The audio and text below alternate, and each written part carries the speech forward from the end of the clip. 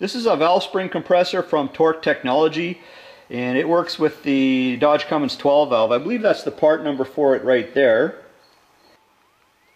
So to install it, the mount for the rock arms has to be removed first. And that includes removing this head bolt, and in this case the cylinder head is already off the block, so the head bolt is already off. I've already given these valve spring retainers a few taps with a hammer in an effort to free them up a little bit from the locks. So I'm going to install this part first. You can see it's got this area here, and it inserts here.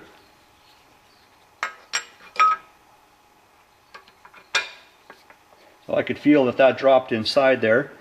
And next it's this bolt here.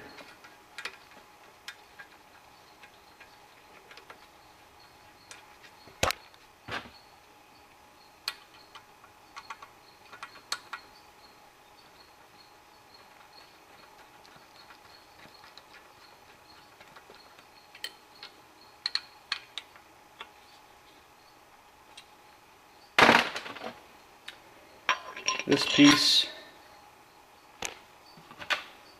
a washer,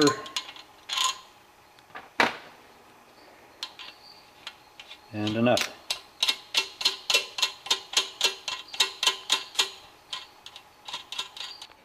I actually don't like the idea of having to remove a head bolt in order to use this tool. If the head is coming off anyways, it really is irrelevant. But if the engine is still in the vehicle and I want to get it running again with the same head gasket, I'm not saying it's going to leak, but I just don't like that idea.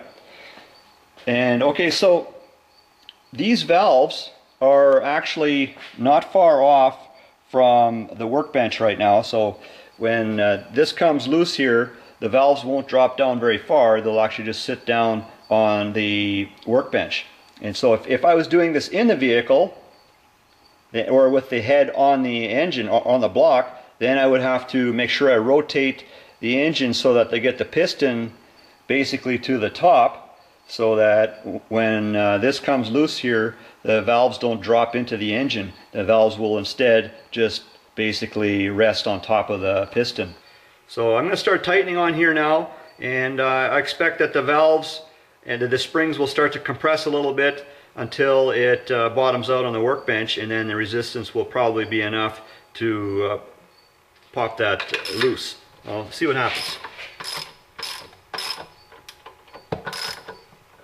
So one's already come loose. Look, yeah, they've both come loose.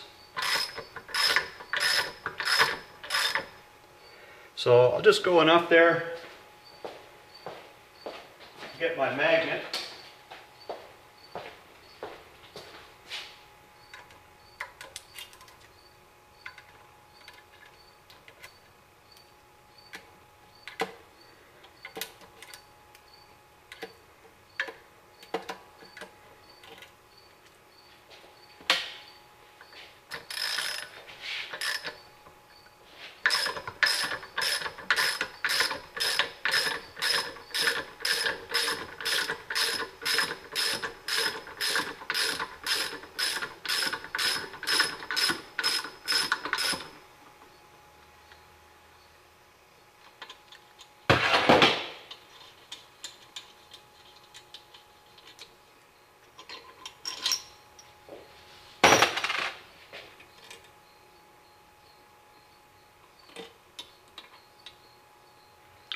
So that actually worked fairly well.